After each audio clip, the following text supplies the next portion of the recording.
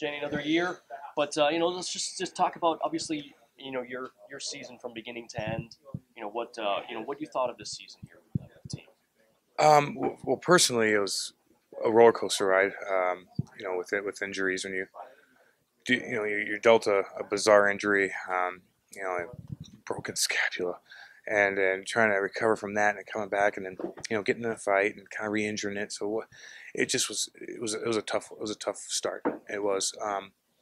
But stuck with it. Kind of had to regroup, start from scratch, get hurt, start from scratch again, which is never a fun thing to do by any means. But finally got my groove on it at the year and ended on a good note. You know, worked hard, did what I had to do, got a couple suspensions, and called it a day. Talk about the end of the season. I mean, this team could have packed it up and Absolutely. sent it in, but they really didn't. And No. leadership from yourself to Rod to Tito to basically everyone. The willingness to fight right till the end. Yeah, we weren't going to let that happen. We had too much pride, way too much pride in here to pack it in. That just was not an option. No matter what anybody was thinking, that wasn't an option.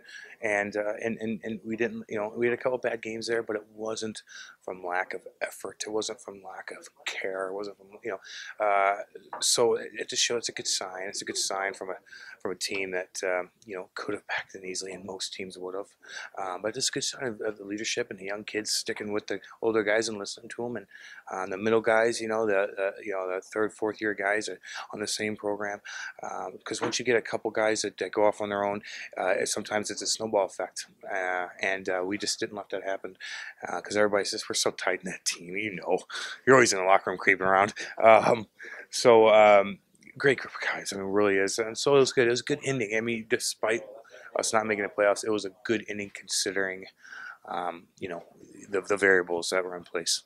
Is that something that you can not quite as bad a taste in the mouth as it could have been with the final result? Is that something that you'll keep there to keep driving towards next season? Well, yeah. I mean, look at we were all so happy after that game. After the last game, like I didn't know what needed to happen for us to make it. All I put in my brain was win this game, and that's all you got to worry about.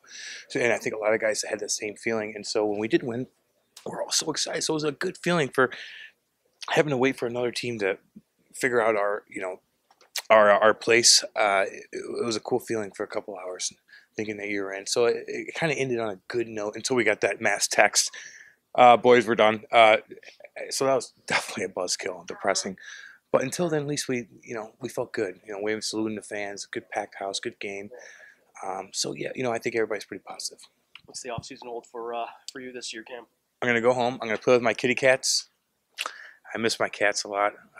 My mom and dad live next door, so I miss them a lot. I'm getting on my boat and I'm chilling for a bit, and I'm gonna listen to music and cruise around in my car and do nothing. Be a hillbilly. That's what I'm gonna do. I'm gonna be a hillbilly again. So that's what I'm gonna do, man.